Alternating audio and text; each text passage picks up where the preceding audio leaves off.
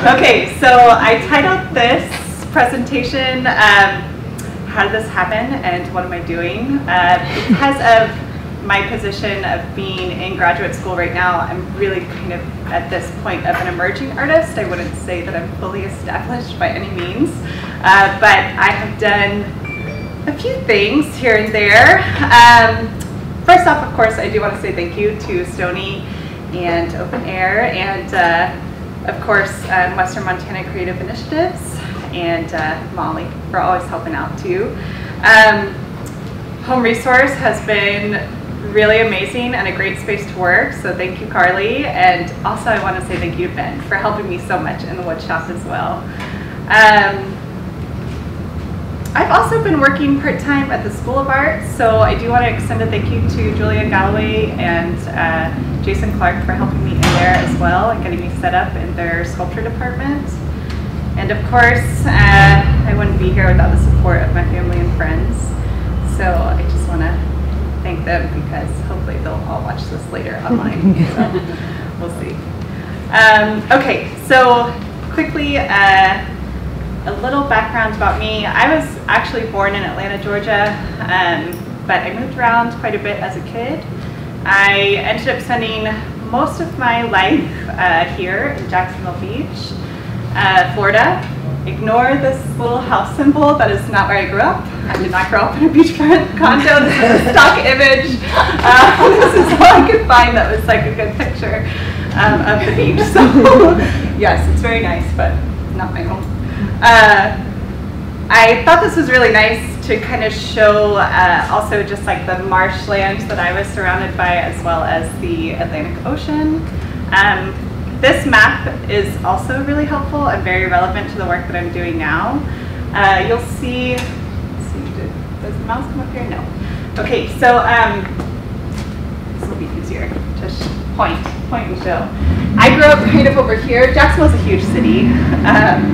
So I grew up over here at the beaches. This is the intercoastal right here, which we also call the ditch. A lot of people didn't cross the ditch if you lived on the beach.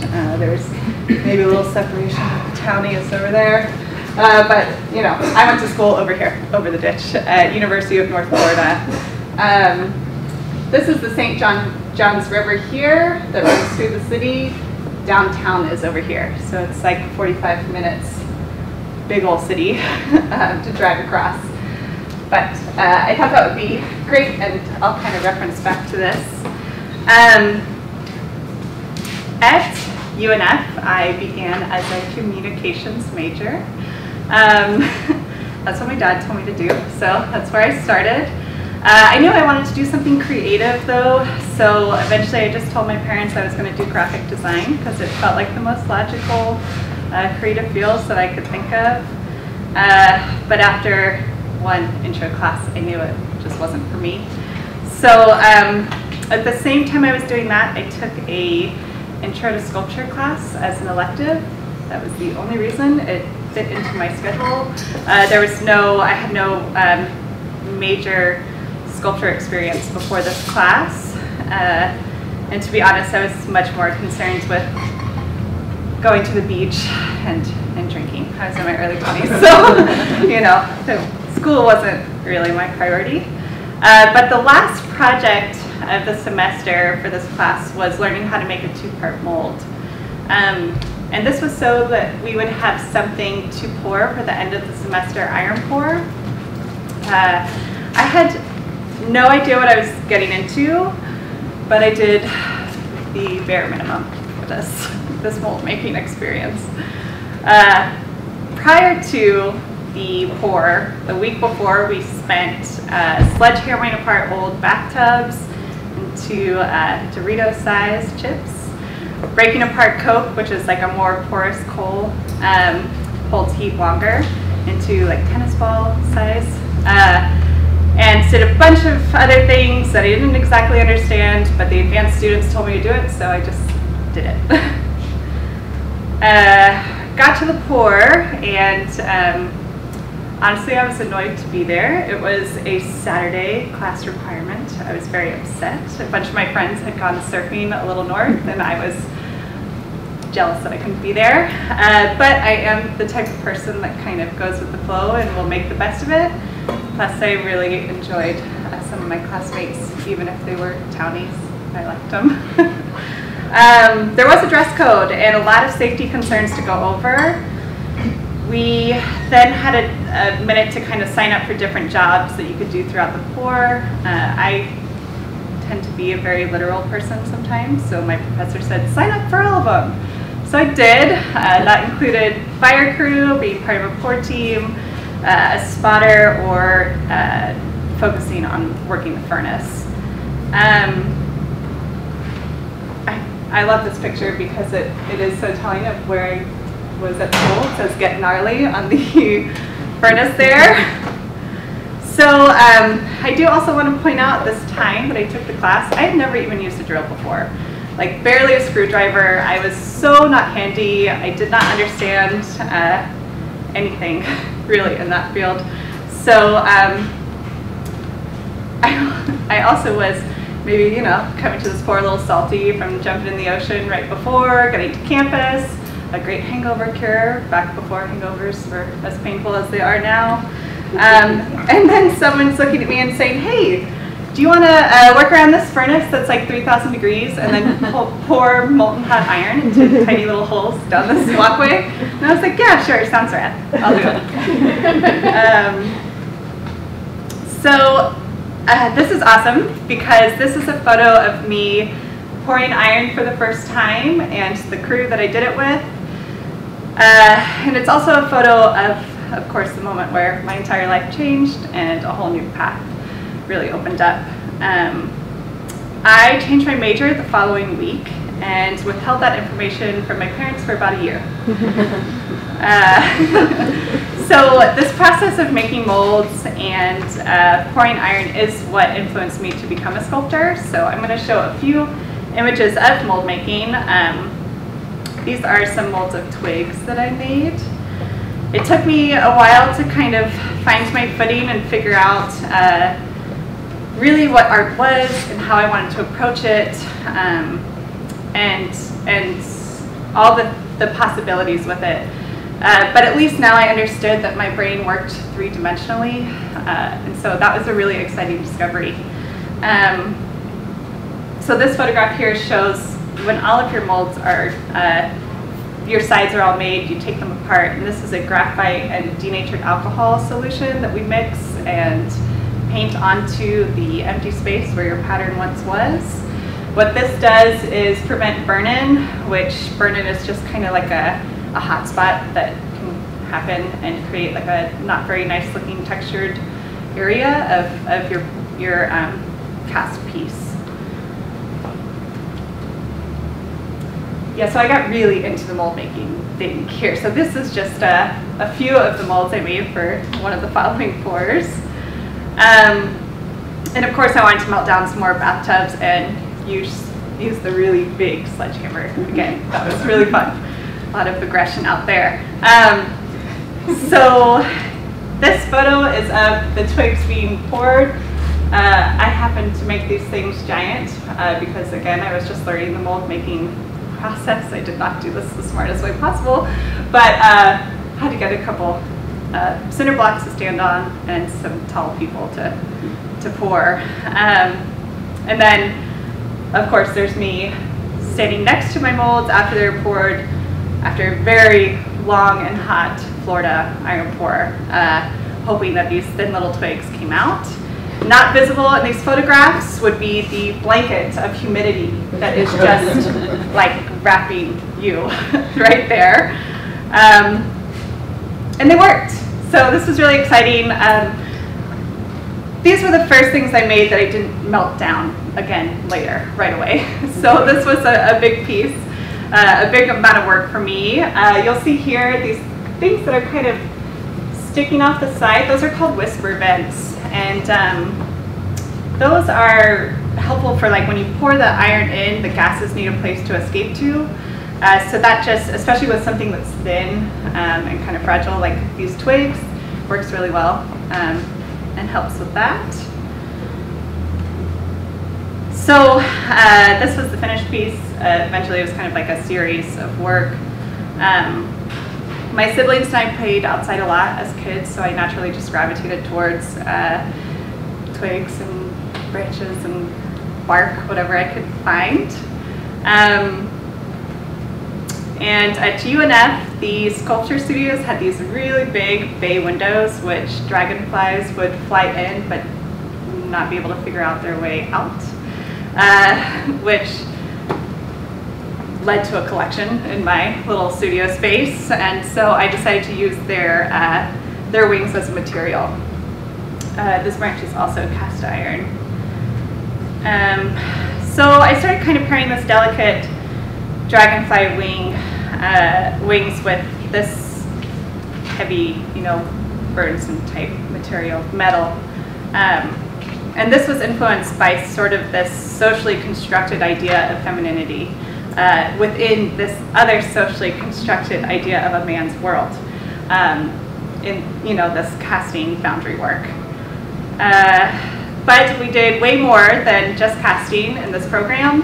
I was very lucky to have many opportunities created by my professor, Jenny Hager, and her partner in life and sculpture, Lance Vickery. They were married and ran the sculpture department at UNF. And we got to build a lot of large-scale sculptures. So this is me actually learning the logistics of sculpture and having to cut my sculpture in half in order to fit it on the trailer to bring over to Kentucky, and that is me welding it back together. So this was a transformational learning opportunity. It was a class that was created in partnership with Josephine Sculpture Park in Frankfort, Kentucky. We began the class at UNF, and then, like I said, some of us had to cut them in half and move them on a trailer over to Kentucky. We learned a lot about installation, of course, logistics, and building large scale. And also safety, thinking about people being in public around these sculptures. So here I was playing with line and light and shadow and kind of exploring how the sunlight would come through this work. And it is large enough for people to walk in and kind of look up at the sunlight. The next opportunity was to create a work for a new sculpture park that was being built in Jack's Beach. And this is where I really learned how to create a maquette and then present it to a committee who would later vote on which artists would be provided the funding to build these works. So here I am hurricane proofing this work because it was 1 block away from the beach. So again, another lesson in safety.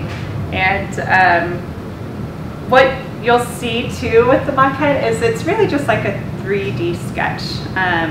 So if you notice the blue specifically in the final piece, you'll see that it's much more developed into these sort of floral pieces here. So this was a really fun and difficult, definitely a challenging sculpture. At its tallest, it's about 14 feet high. At its widest point, it's about 7 feet wide. And so at the same time that I was working on that sculpture for the beach, I was also working on this commission for a bike rack that is a permanent sculpture on UNF campus. Again, creating a maquette and presenting to a committee, and also understanding budgeting, how to order metal, how to prioritize what materials you're going to use, what thickness of metal is best for something that's going to be 15 feet long, 6 feet wide, and just under 14 feet high. This is kind of like an abstraction of trees, and again, I was playing with light and shadow. You can kind of see how the shadow hits the ground over here. We kind of started had a running joke, I guess, in the department that we need to start painting measurements on the walls so I would understand what I was proposing. So I kept making these extremely large sculptures and not realizing, like, oh yeah, 14 feet's pretty high. Whoops. But luckily we had this big gantry and plenty of ladders.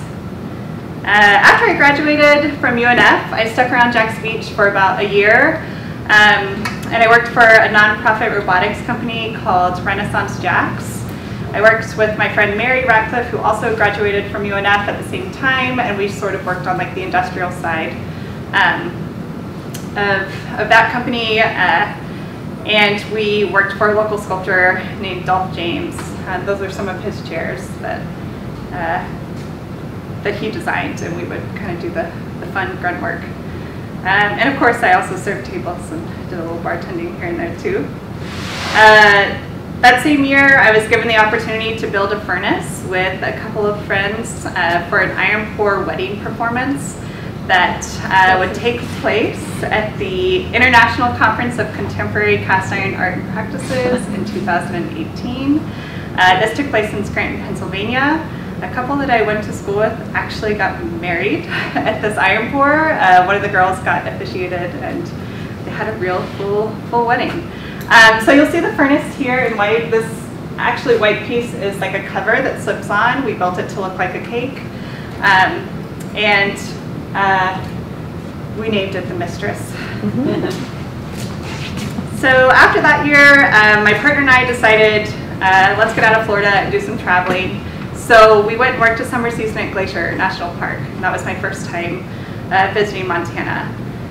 We were evacuated due to wildfires, but we weren't ready to go back to Florida just yet, so we decided to go and work a season in Steamboat Springs, Colorado, which that was also eventful. A couple Florida kids in a Colorado winter was an experience. We were constantly made fun of by the Minnesota managers, but we made it. During that time at Steamboat, I was applying for graduate school, and I really wanted to return to what I was passionate for most, of course. So I applied all over, and I was lucky to have a few options, and I kind of struggled on what part of the country to go to, but I decided to ultimately return to my roots in the South. So I went to Louisiana State University, where I am currently. So yeah, I came back to a place where the humidity engulfs you, Spanish moss is hanging from the trees, the mosquitoes are swarming, and you stop for gators crossing the road. And I got back to work.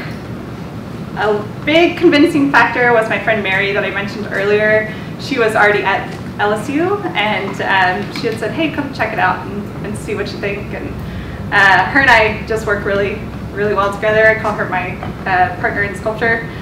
So I grabbed the Mistress and I moved all my stuff to Baton Rouge, and this is actually that same furnace but without the cake topping on it.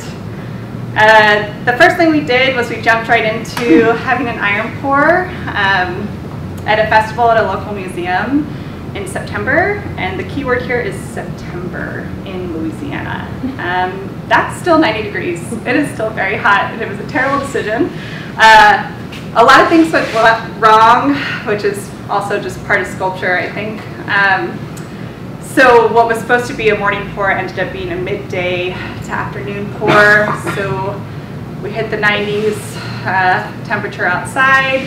And basically what Mary and I did was successfully discourage all the students who had never poured iron before to never want to do it again. It was miserable. It was pretty bad. They all lived though, we were fine. No heat exhaustion, actually, surprisingly. So I was a little rusty from being out of the studio, and I began kind of returning to exploring light and shadow, but adding a little more repetition and movement with the ceramic installation. I also took an independent study with a landscape architect who encouraged me to respond to the site without having prior plans to the work. So that's where this Fern Andy Goldsworthy inspired piece came from.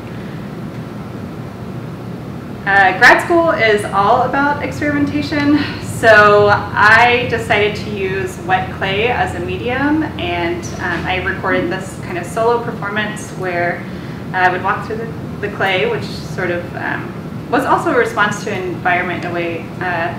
Had that tactile feeling of the ground underneath the muddy waters of the Mississippi. So using those prints that were left on the fabric, I again played with light and shadow, kind of pulling the fabric off the wall and experimenting a little bit there.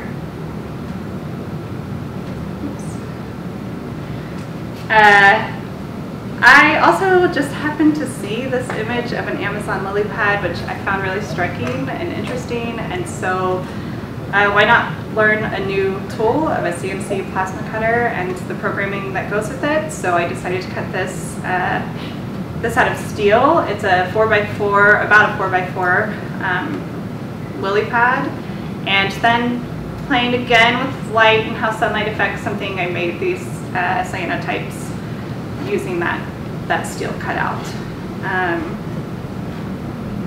So grad school creates all sorts of feelings and questions about what you're doing with your life and what direction you want to go in your work. I started creating these personal assignments in my studio, basically making like 3-dimensional collages using found objects and organic material that I just collected outside.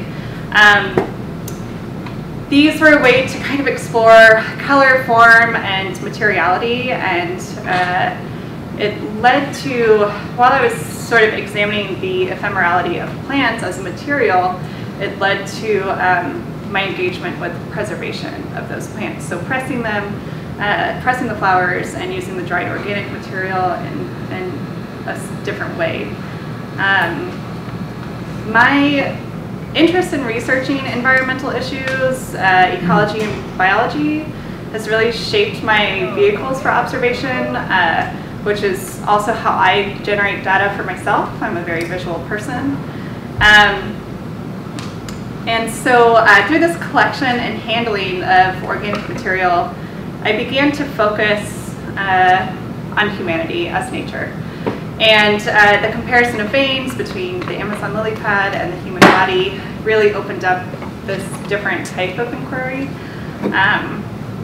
Although humanity as nature feels really obvious, the advent of science and technology has led to this sort of cultural separation from the earth in many ways. So I started exploring our vital components of life, and it shifted my research a little bit from using just organic materials to really exploring how to represent the human body as well. At the end of my second semester of school, I took a class called Looking at Louisiana. We went to different sites and learned about the complex history of the state, cultural traditions, politics, contemporary environmental issues, and we met a variety of extremely passionate people that just taught me so much about the state. I had never even visited before. So this class is where I learned about the deteriorating marshes and the massive amount of land loss that is occurring at a rapid pace due to climate change, industrial presence, and the outdated levee system. These are also not my photos. I do want to point out the house photo at the top is by Giles Clark. I got the photo of the woman fishing from Big Easy magazine, and then this is a satellite image from NASA of the Mississippi Delta, which is also known as Bird's Foot Delta. And you can. So, of course, during this time that I've been in grad school, the pandemic happened, and so everything was put on pause. But I couldn't stop thinking about this one class field trip where we had driven down River Road. It follows the Mississippi River, and I observed plantation ruins and levees, as well as large refineries hovering over homes, schools, and playgrounds. I became really fascinated with this strikingly dangerous landscape, and of course later learned that this area was nicknamed Cancer Alley. This is also, of course, known as Louisiana's Chemical Corridor. It is an 85-mile stretch between New Orleans and Baton Rouge that has been completely overrun with petrochemical industry. There are over 150 plants now residing here along the Mississippi River. I want to read a couple quotes from a book called A Quest for Environmental Justice, Human Rights and the Politics of Pollution. This book is by Robert D. Bullard, in case anyone has any interest in reading.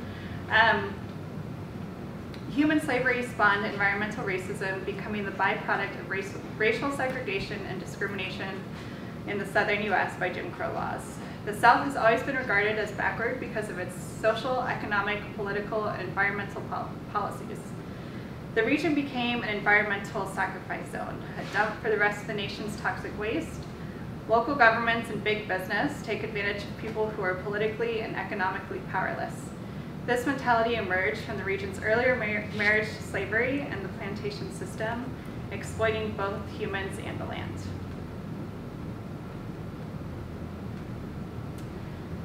So the South is characterized by these look the other way environmental policies and giveaway tax breaks. In this book,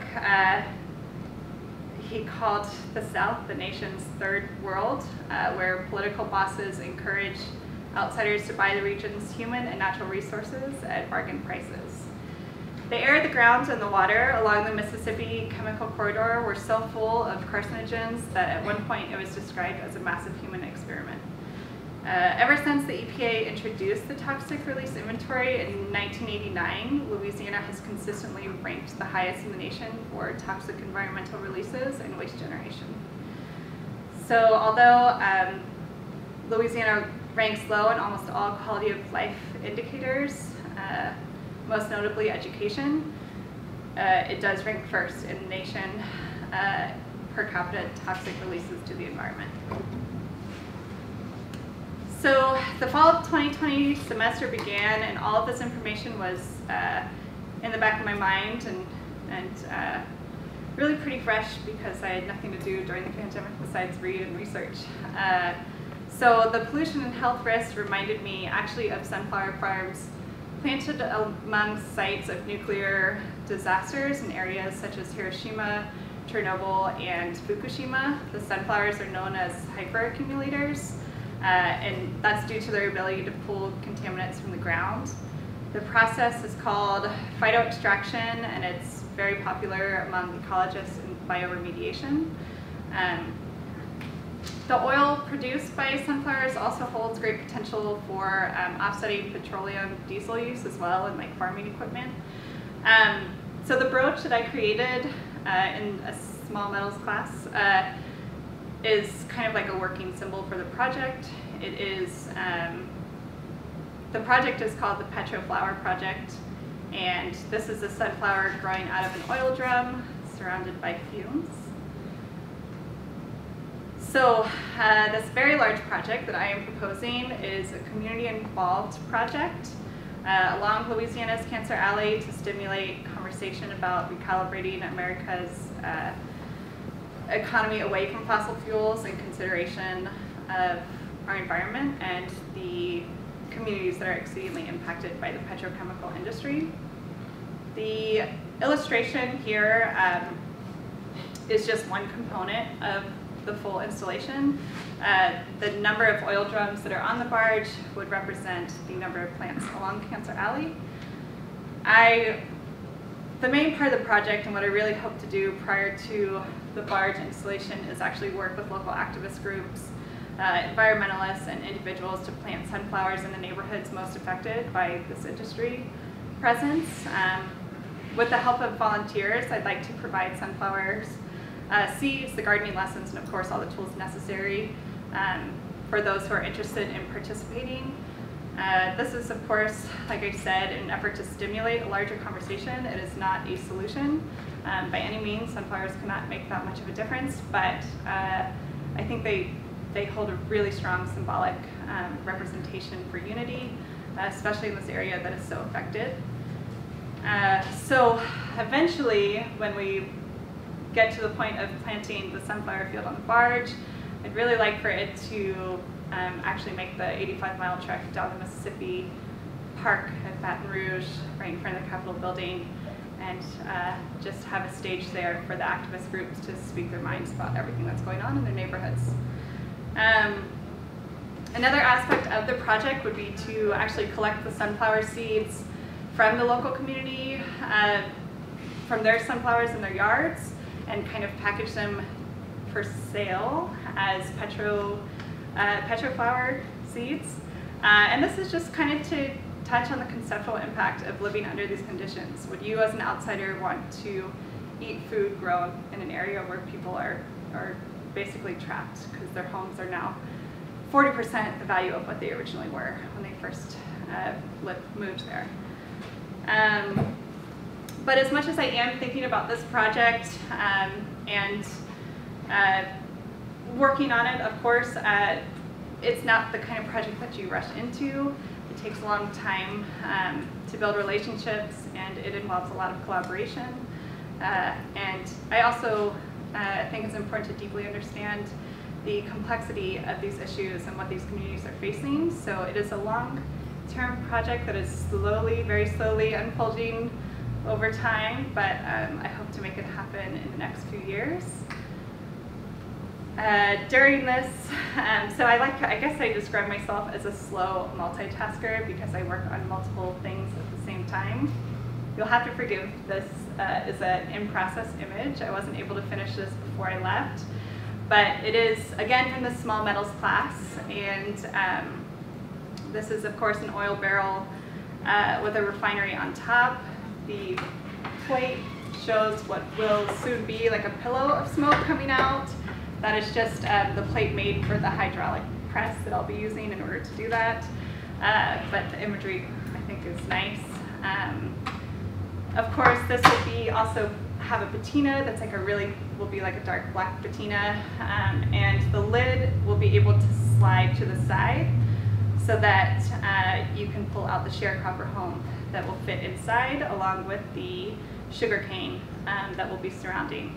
That representing what once was prior to industry. And there's a really cool patina tactic that you can do with sterling silver that basically pulls out all the copper alloys, creating a really white, ghostly sort of patina. And that's what the silver house and sugar cane will become. It will be soldered onto a plate that will, so as you pull out, the oil that I will be filling the barrel with will kind of drain underneath, and you'll then reveal this this house.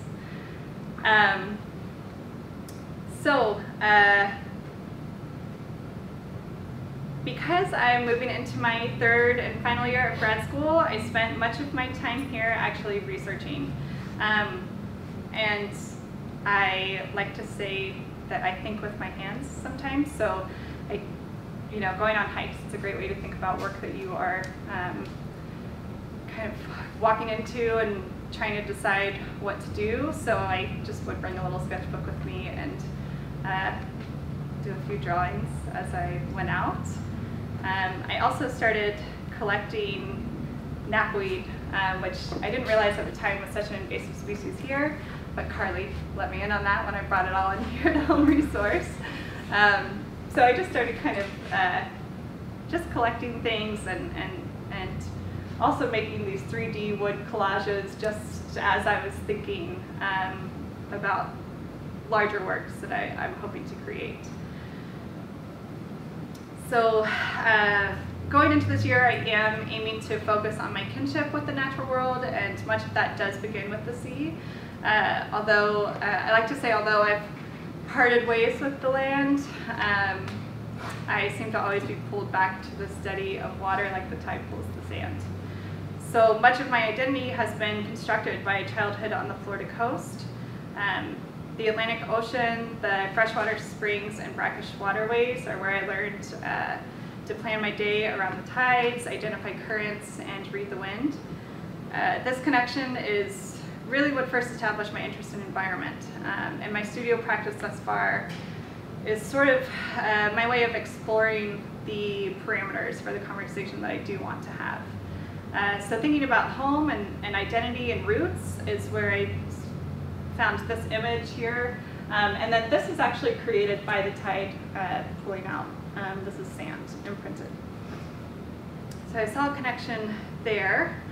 And while I was here and now been drawn back to Montana for the third summer, I had to figure out what my tie was here and why do I keep coming back. It's like as far opposite as you can get.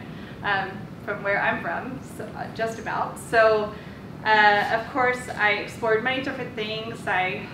When I started collecting the knapweed, I really started investigating invasive species and could there be a tie there, and I was eventually led to the Missouri River, and how that begins here in Montana then leads into the Mississippi, which of course drains into the Gulf of Mexico. And something that I noticed in the imagery with the river system, with what was created with the tides, thinking about the roots of my identity, was then linking back to this vein exploration I had done in the previous intaglio print. So now I'm thinking about linking veins, what makes us up as humans, the river systems, what we rely on, and of course the marsh waterways as you kind of go through with a little John boat for your fishing or whatever. So during my time here, I made this maquette, which is on the table here. This is a maquette for a larger scale work that I would like to do. And what this does is give me the opportunity to switch out what I want to make for the head. I kind of played with holding the knapweed up and like, what does that look like? And then there's this relationship between, here's this plant, knapweed, that I didn't know by looking at it was invasive. I have, no background here understanding that. So to me, it didn't look invasive. I just thought it was one of the natural grasses here. If you think about us as humans, we don't really look invasive either, but we are highly invasive to the environment. So what connection could I play here?